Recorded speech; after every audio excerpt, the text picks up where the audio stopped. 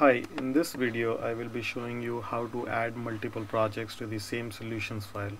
This will be helpful for you if you are actually trying to arrange all your homeworks or all your class assignments into a single solutions file for easy navigation. We start by creating file, new project. Now when you create a new project, a new solutions folder is automatically created. So let's call this project as project 1. Click OK. So notice it actually creates a solution file which is called as project 1, and it has a file which is my project.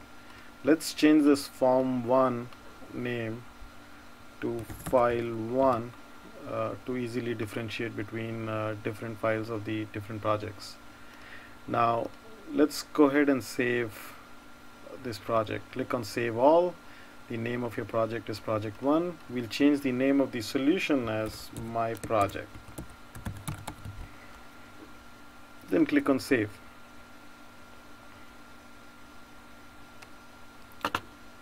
Now to add another project, you go to file, add, new project, and we'll call this project as project 2.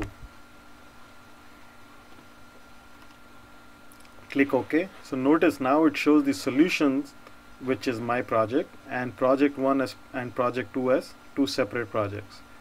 We'll change the name of this form 1 to file 2, which is a part of the project 2. Now to run this project, notice that the project 1 is highlighted right now. What that means is that when you debug the program, it will be file 1 that will always be active. Now if you want to highlight project 2, what you need to do is you need to right click on the solutions file, click on properties, and then change the starter project from project 1 to project 2. Click OK. So notice now the project 2 is highlighted, and now when you debug this, the project 2 form comes up. Likewise, you can keep adding new projects. New project, I'll call this as project 3.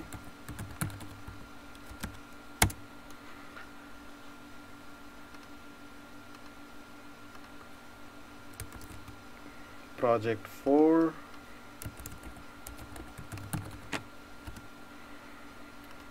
This way you can highlight all your projects. You can have all your projects under the same solution file.